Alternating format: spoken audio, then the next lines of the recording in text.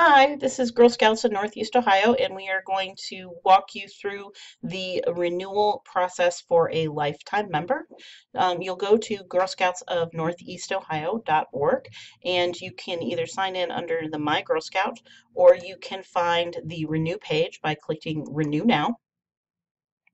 Once you're on the Renew page, you can read some more information about renewal, but then you're going to want to click the green link that takes you to the renewal login.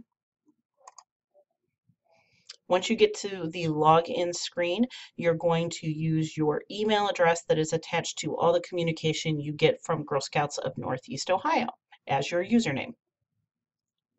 Your password, if you don't remember what your password is, you can use the Forgot Your Password link.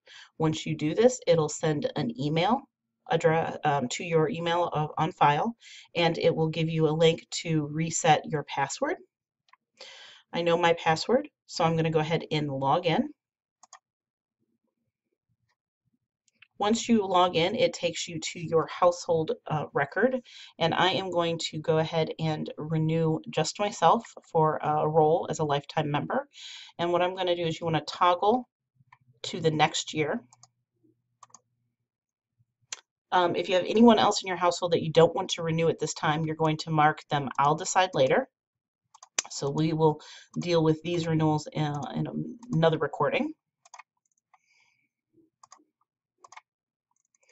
Do not use do not renew, because what that says is you are not going to renew them at all. They are no longer continuing in that position. So if you just want to hold off, you'll use the I decide later. If you want to say I'm not coming back to that position, you use the do not renew. And the positions that you do want to renew, you'll select renew.